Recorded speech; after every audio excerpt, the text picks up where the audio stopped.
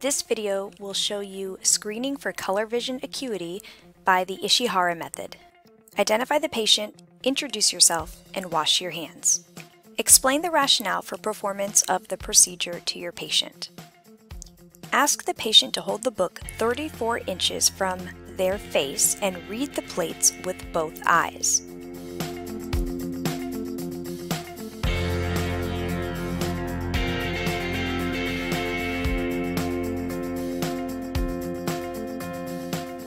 Have the patient cover the left eye to test the right eye.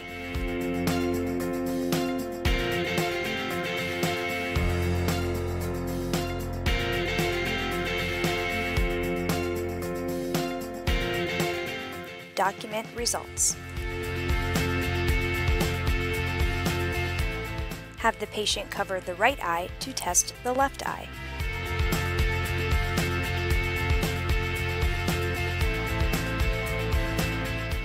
Document results. Compare answers given with those on the chart. Record the frames the patient missed and write down what the patient reports so that the degree of color deficiency may be determined by the provider. Document all results and wash your hands.